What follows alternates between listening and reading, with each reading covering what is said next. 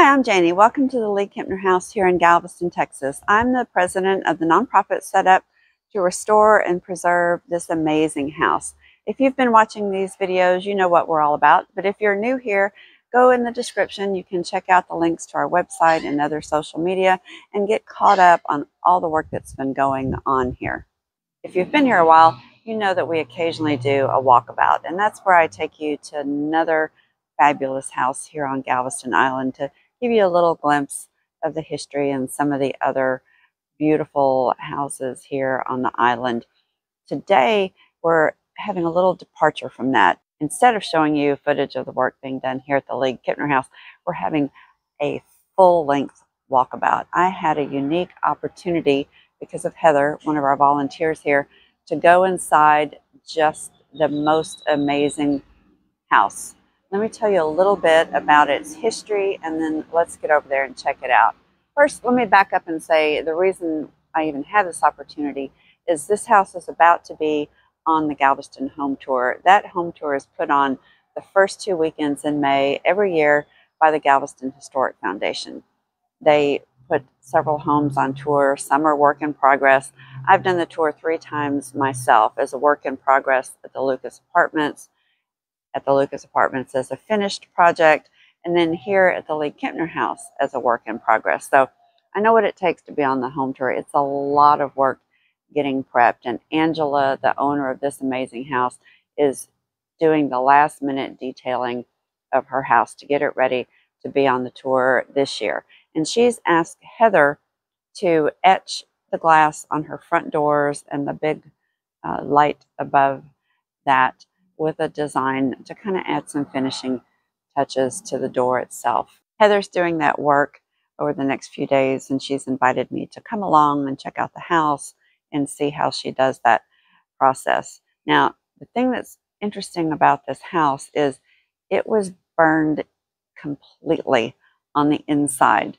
When Angela bought this house, the only thing left of the house was a part of the stairwell and the exterior walls. In fact, I talked to the contractor who did the work for her, and he was surprised that the house just didn't blow over because there were no supports inside. There were a couple of little posts that had been set up to lend some support, but he thinks what saved it is that the windows were gone, so the wind was able to blow through the house and not push those walls over.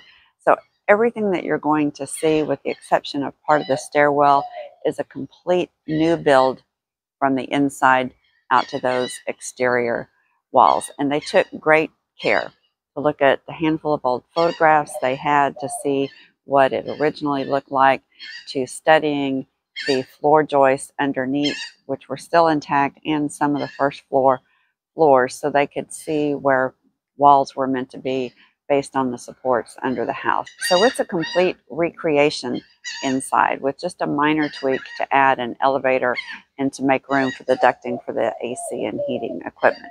So let's get over there and check it out. Okay, Heather is getting started with the cleaning, and right now, what are you using? I'm just using some True Grit glass cleaner, and then I'm going to go over this with some alcohol. Got to get the window completely clean so that the images will adhere, basically. So that's what's going to happen here. I think I'm going to go and clean the other side too, just because.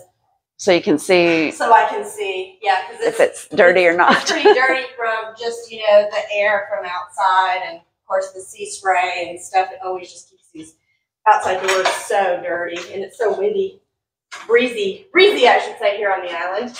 These are the stencils themselves. I'm going to zoom in so you can see. So there's the design for the window above, and then one for the side windows on the door. Heather's cleaning. I'm going to walk through and show you the house. And the first thing you see when you come in, which surprised me, is actually a very small staircase. And look at the handrail.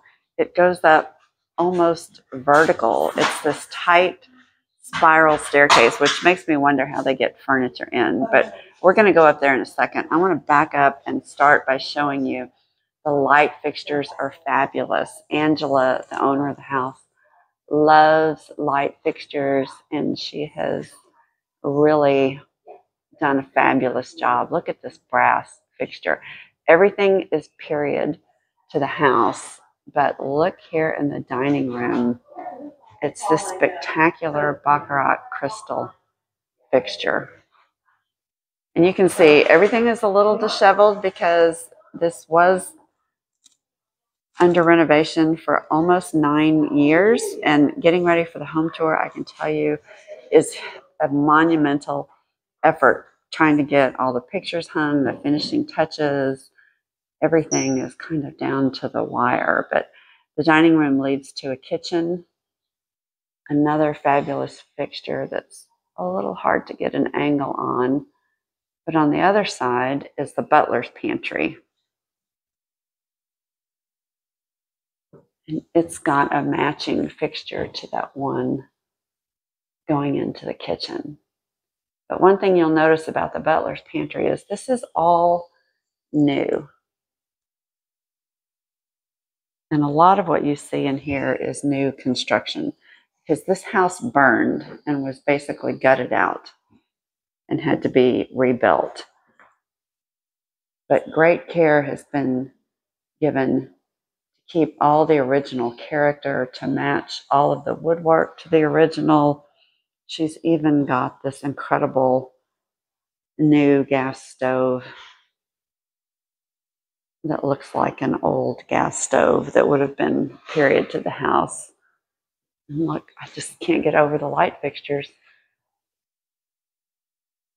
Every one of them is just unique and special. Let me take you to the living areas.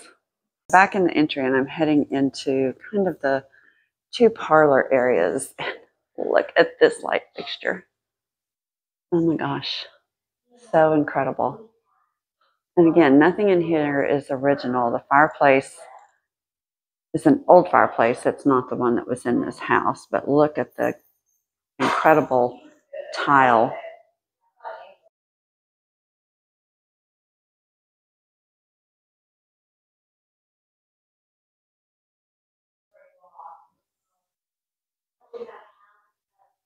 And I love this, all the plants in the little alcove. The Victorians were very much into ferns and plants indoors, and a lot of them use those little alcoves for that purpose. And then another fabulous fixture, and the medallions are all incredible. I've got Angela mic'd, so I'm going to talk loud so you can hear me. She's got a quiet voice too, but she doesn't want to be on camera, and we have to respect that, but she's agreed to answer some questions. So Angela, are all these medallions new, or Yes. are they original? They're all reproduction. They're all new. reproductions, but of authentic There Victorian. was nothing new left, nothing left in this house. This house burned. Except some of the floor and most of the spiral staircase. But you sourced and purchased all these light fixtures yourself? Yes. Incredible. Yes. And the medallions. Look at the faces in the medallions.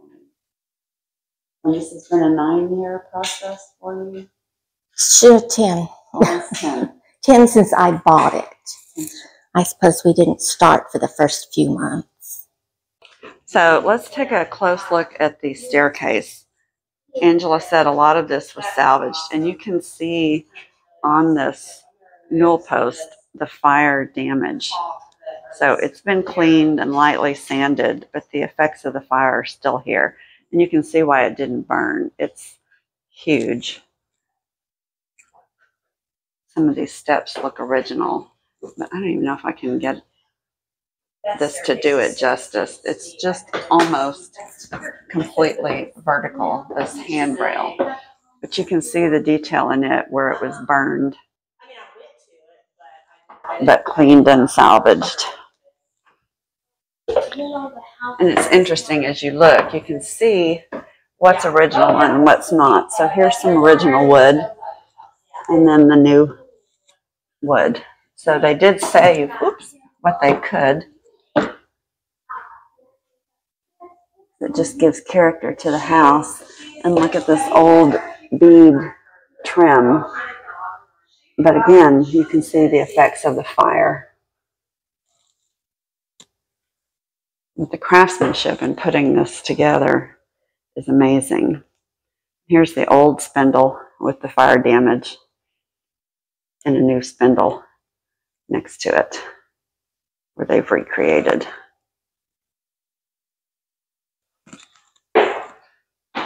As we go up, another fabulous light fixture, and it's a pair. And Angela said this room is her second favorite fixture. These globes are actually original.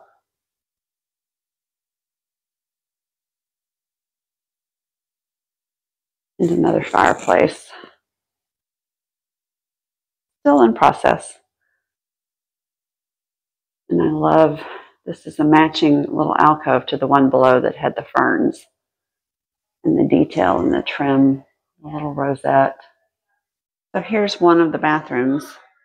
And it's done similar to an original Victorian bathroom. It's got the plain subway tile with just the cap, similar to what we have at the League House. But she's used an old buffet as the vanity. And this really incredible etched glass fixture. I don't know if you can see that shade. That shade is amazing. There you go. And that was originally a gas fixture that was converted. See the valve on the bottom for the gas and the uplight? This house is a little older than the League House. It's 1890. The clawfoot tub. And all the doors have reproduction hardware, but they are reproductions of the type of hardware that would have been in this house. And the pretty decorative hinges. And then look here, I won't go in the other bedrooms, but let me show you. There's this other teeny tiny stair that goes up, and I've never seen a handrail like this. It's up and vertical. And this takes you up to the third floor. What used to be probably attic or workspace for the servants, kind of like we had in the League House. But it's got this incredibly sweet hand-painted globe on the fixture.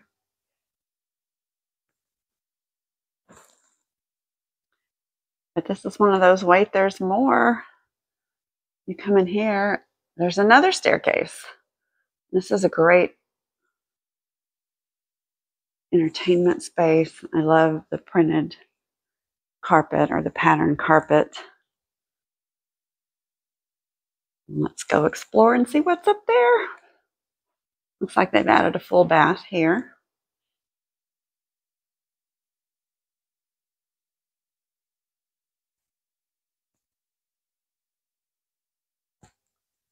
Oh, I know what this is. Okay, this goes to the cupola on top. Or not the cupola, this would be a widow's walk. I've got to go back outside and look. But look.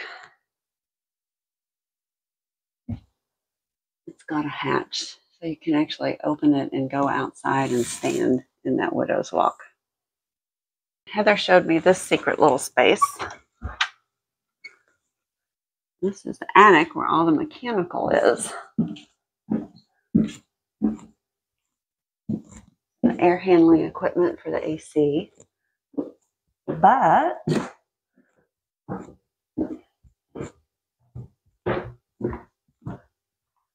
there's a cockroach. Welcome to Texas. I'll be killing that. Oh, come here. Oh, got him. Okay. Here's another little door. And we're outside on the front. So I don't know who would have come up here, but my guess is originally this was for ventilation. So just like we have a cupola on top, they had this little area to open up and have airflow through the house.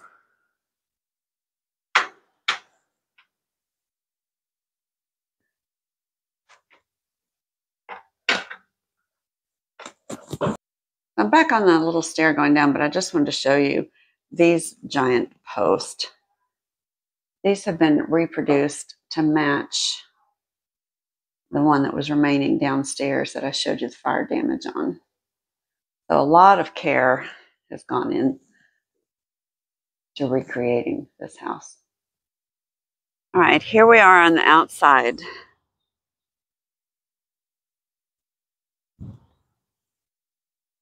And look at that trim on the house. Oh my gosh. Let me get a little closer and then get steady and zoom in for you guys. Look how they've done the cute herringbone walk around the outside. Got new trees planted, but look at the house. And there's so much to look at and see. It's mind-blowing. Look at the widow's walk up there. I don't know what that's made of, but that's incredible. Here's that little space I took you to, where I opened the door and you could see outside. And look at the pattern of the roof. I mean, the detail is incredible.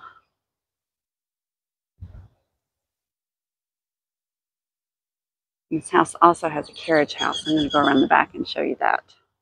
So here's the little carriage house. Got a garage underneath.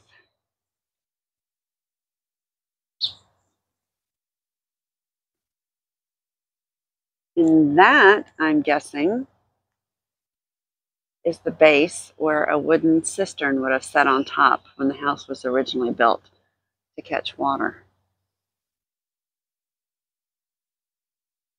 And look at the detail on the back of the fireplace. Let me get closer.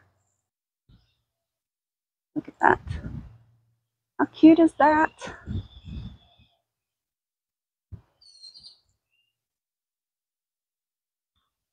Let's go look inside that cistern. So we've seen this before, where there's a brick or concrete structure underneath and a wooden cistern would have sat on top. That's strange. It's got barnacles. I don't know if that wood was recovered from somewhere, but that's interesting.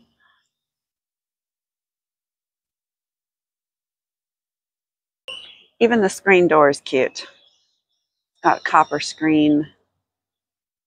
And this cute little knob.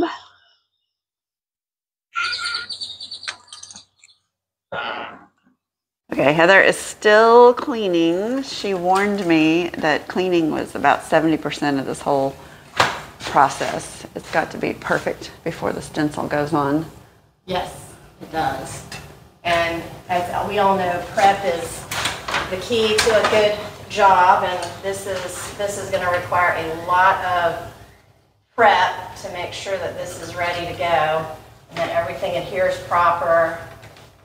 And I might add that this process I'm about to do was not my first choice. My first choice would have been to use an etching cream, but because the glass is already installed and we don't want to mess anything up removing it, I'm going to go to plan B, which is a spray. And that's what we're doing. Okay. So when we do the ones at the League-Kempner House, we'll be able to do it flat on the ground, and you can use the cream. Because when you use the etching cream, you need like a water hose. I mean, you have to. So we'll do it before the glass is installed in the window. And that way it's more, exactly. It's the better process. Yeah. This is fun. I've never done this before. I've watched people do it online and thought about it, but just never had an opportunity. So it's great to have an expert. Yes, I've done this many times, but mostly with the cream versus this. So this is a way to do it, and so we're going to do it this way. So you'll have to tape all the wood off and cover it up. Protect everything. Yeah. So that'll be more prep that I have to do to that. More prep. More prep. Yay! More prep. But that'll go fast. Okay, so Angela just told me some interesting facts about the house. It's called the McKinney-MacDonald House. It was built by the McKinneys and sold after the great 1900 storm to someone who held it maybe a year, and then it was sold to the McDonald's. McDonald's or McDonough? McDonald's. And their descendants are still here. The granddaughter had this mirror and has given it back to Angela so that it can return to the house where it came from. So that's really neat to have something of the original family here. Okay, so what are you doing here? I am burnishing the design. This is the double M for monogram to go up in the transom for McKinney McDonald, and this is the upper design, and then these are the two that go in the lower windows. I don't know if you can see that. So what does the burnishing do? So what the burnishing does is it keeps, so there's a backer paper and there's this front paper, and what it does is, because this is not an actual stencil itself, has to have little connector joints, but because this is like a one-time use, there's no connector joints, so these are free-floating pieces. So in order to keep it stuck and in place, I need to burnish it down so that it stays put for me.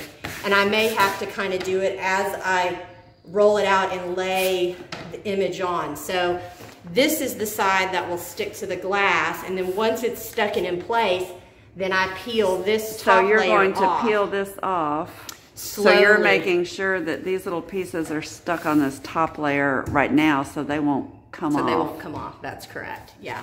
Because if they move, then, you know, I have to either try to, put it back down and replace them, but I need to make sure that it all, stays in place. And this is for glass, walls, ceilings, whatever you put these designs on. And these were done custom to fit these windows from a company I order from is Wall Mask. His name's Josh Strecker, and he does all this custom, and this is all artwork, and he does stencils and everything, and I buy from him. And then there's another company online called Manila Designs that also makes these, and these are really cool. They're all, order to size, custom things. So that's it. That's what I'm doing. Okay, so Heather's up there fitting. So he's got them cut. They're not as tall, so I'll have to measure, get everything in the exact right place. This, sure everything's fine. Do you need a hand? Do you want me to get on the other side and hold I'm that? just trying to see it loosely. If I put these, like this, like what I'm looking at as far as how far I'm going to go. So you got to lay a line in the center and start from the center and go out. I'm going to have to mark where is the center. Yeah. So I'll mark where is the center, and then I'll put this one, I'll put one side on, and then I'll put the other side on. I wish it were all one piece, but this one's too big to do in one piece. These, thankfully, these are all, one piece. One piece. I can just, place them and roll them out. Okay, I have to record this. Angela just told me that this house was empty for 20 years before she bought it. Angela just said it burned in 1994, and she bought it May 1st of 2013. So she bought it just 2 months before I bought the Lucas apartment. You're perplexed why? You're an inch down. So this isn't exactly an inch, like I had said. This is an inch. This is an inch. This is an inch and a half. So you're and I'm level. The glass isn't square. So it measure has to be. Measure the center and the edge, top to bottom, and see. So the center is, and this is the center. The center is 25 1/4, and here it is 25. Yeah. There's the difference. So fortunately, your pattern is scrolly and up, so you don't have a definitive straight line. We're not going to so see visually. That. I think I'd rather, because you're going to see the bottom less, I'd rather have the top be level than the bottom. When you're coming up, that's what people will look up and see. Their line of sight will be the top. They won't see this. So, okay. And there's not much pattern at the top. So and look, he forgot to weed these, so I'll have to weed those out. Oh, so there's more pattern in there. Yeah, you just can't see it because when he did it, see all this scrolly here, and then here at the top of the M, he didn't weed that out either. So once I get it laid, I'll pull that Take out that of there. Yeah. All right, so here's how it works. So I'm going to very carefully. What's the weight capacity of this ladder? Oh, I think it's like 300 or 400 pounds. Oh, we're good. Probably. Hopefully we're good. Yeah, hopefully we're good. Golly, that'd be terrible. Our weight on. That'd be terrible if we're not. Our weight on national TV. Yeah, we won't, will we? This is the real trick. So I'm trying not to really touch the glass since I have it all clean as well. Here we go. I'm going to use my head as a rest. One more step. Release this edge. This is not a very glamorous job. Resting things on your head and cleaning and peeling and everything else. Okay. So hopefully everything is on there very tight. My burnishing. And then now I'm going to very carefully lay this down so that it sticks exactly where I want it. Now I can see like the M. See, I'll have right to pull there. that out. Pull that I'll have to weed that out. He can miss that in his weeding. You want me to pull on this edge straight? Yeah, I'm just steady it. Kind of slowly releasing the backer paper. Okay, good. I got him back. Oh, something didn't stay on here too. Where? Right here. Oh, there it is. Okay. You know what? I'll put that back whenever I get done. Go back. Okay. I'll put him back when I get done. That one's an easy one. The one here in the middle, these are the harder ones. So I'll have to do some little fixing, but I'm just kind of watching it as I pull it. Okay, so see this whole thing here where he didn't weed it is trying to come undone. I don't want that to happen, so I'm just going to try it. So you can see why burnishing is really, really important, because when I see it wanting to release, I have to just try to make sure it sticks back down. I don't want it to do that on me. I've never seen that. It's like a surgeon's kit. My little surgeon's kit for X-Acto blades. Yeah, I think what I'll do is, it's not so necessary up here, but I'm gonna slice this off so that it bites me less. Because we don't need this part anyway. Let's see that. Oh yeah, see that one's coming off. See the little shadow I can see. Yeah. Right there. Just make it stick to the top again. Yeah. And there's another one to the left, right there. Right there. Stay stuck, little dudes. They don't like coming off at this. Some of them don't like coming off at this horizontal angle. Yeah. And they want to pull away. All right, we're almost there. Come on, just a little bit more cooperation from you. And we'll have one down. So now I'm burnishing it down again because I want to make sure that it's stuck to the window. Like bubbles, like wallpaper? Or does that no, because I'm going to pull this. I'm going to pull this top piece off, and then that's when I'll weed out these other pieces. No, they may just come out with it. I don't know. But so here we go. So see, you always pull it at like this really, really tight, angle so that everything sticks. Oh, I have that one piece. That one piece there. That too. I'll go down and get that off of that sheet in a minute. We'll put it back. I might put it back after I do the other piece because I'm not really sure. To center it, make sure it matches exactly where it goes. So, yeah, so you can see what's happening here. This is just kind of tearing as it will, but at least, I'm just revealing this. So that's almost sticky wax paper feel. Yeah, I don't know what kind of paper it is, but it's pretty. I don't know if it's making me nervous, but it's pretty magical how it just, it releases like this. But, here's now here's the image that we're going to do, which is a beautiful, beautiful image. There's one. I'm going to toss my stuff down to the ground and I make a big mess. And then I clean it up later. So I will a lot of times just tear it so I have, you know, a more manageable piece to come off. I will have to get my little thingy. And so see this piece, see these here? So tiny. So see how that has to come out? So he didn't weed those whenever he either missed it or they were too little, and he was like, Heather, you can do it later. So that has to be done before he puts the backing on it. Yes. So he cuts this image and he weeds it, and then he puts the backing after he's finished he pulling all that out. This paper, he puts this top paper on after. Yeah, this paper that I'm peeling off now, that is the last thing that he puts over the top of it.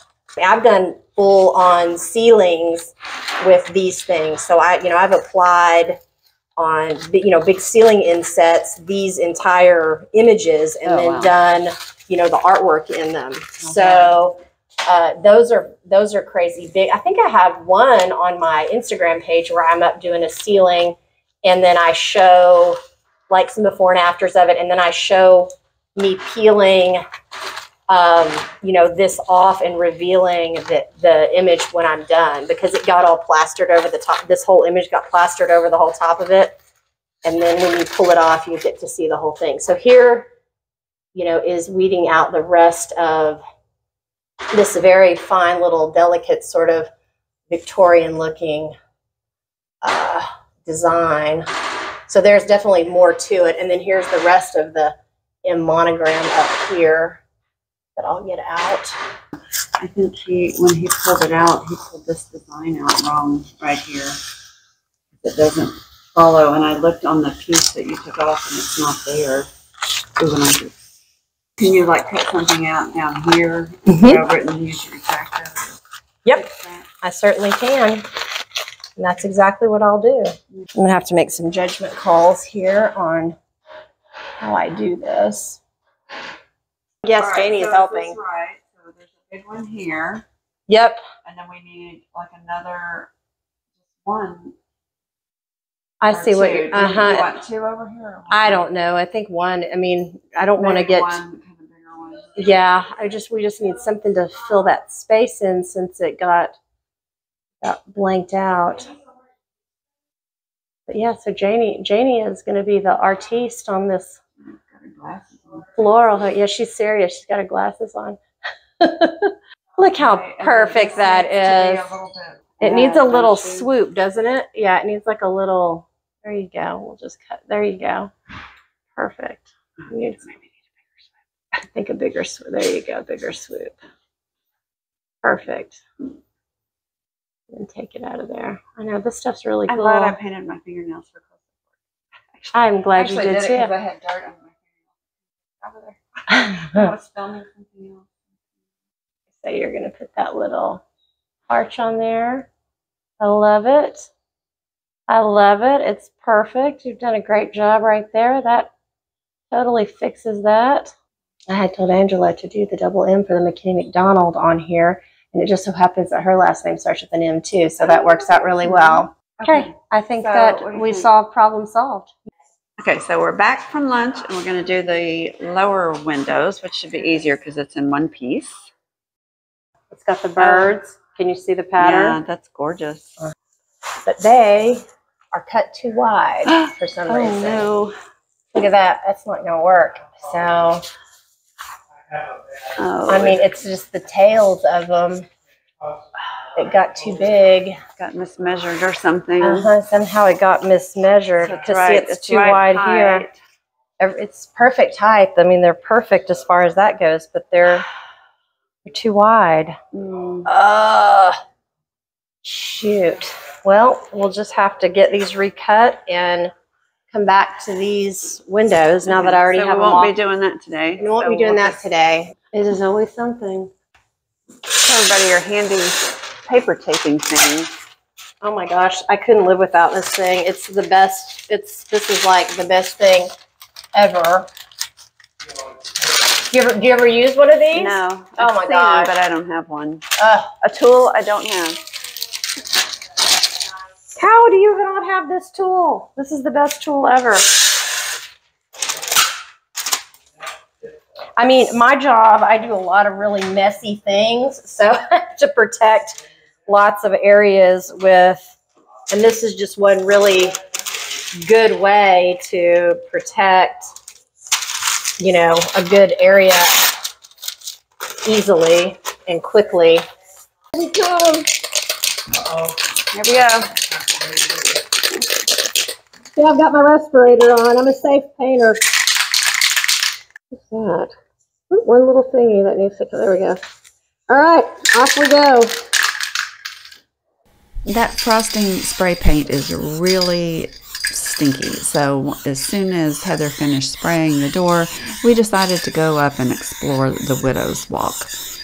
It was really fun, and there's a short out there on YouTube. You can check it out. I'll stick it at the end of this video for those of you who haven't seen it. Once the frosting was dry, we went back down and Heather masked off the monogram. Because it's a double M, she wanted it to really stand out. So the second M is done with a gold tone to it. So she masked everything that wasn't going to be gold, sprayed the gold, and finished up. Getting that sticky part of the design off the window was very tedious. The bigger parts were okay to pull off, but it left all those little tiny cutouts stuck on the window, and the only way to get it was to use the tip of the X-Acto blade and pick them off one at a time. So I'd been sitting watching Heather work almost all day. I had done very little to help, so it was something I could do. We shared the ladder, and I worked on one side and she worked on the other, and we were able to get it done. Her pattern maker was able to expedite the correct size of the design and get it to her, and Heather came back on Friday to finish up the lower part of the doors. Joe and I stopped by to say hi. We were down doing some other work at the League House, and we just wanted to check out and see how things worked out, and it looked beautiful. Unfortunately, it didn't photograph very well, so you'll just have to trust me on that or come to the home tour.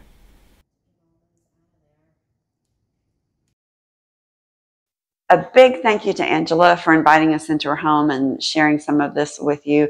If you haven't come down to the historic home tour put on by the Galveston Historic Foundation, please consider coming and supporting a great cause. All the proceeds from the ticket sales go into the GHF to support their work preserving even more of these historical structures on Galveston Island.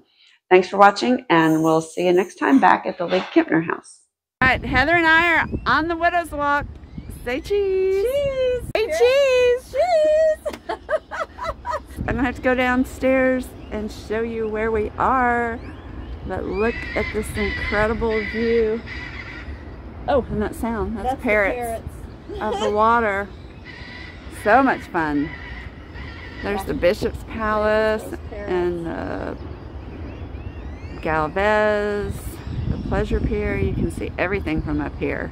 And there she is. Say hi, Heather. She's way up there.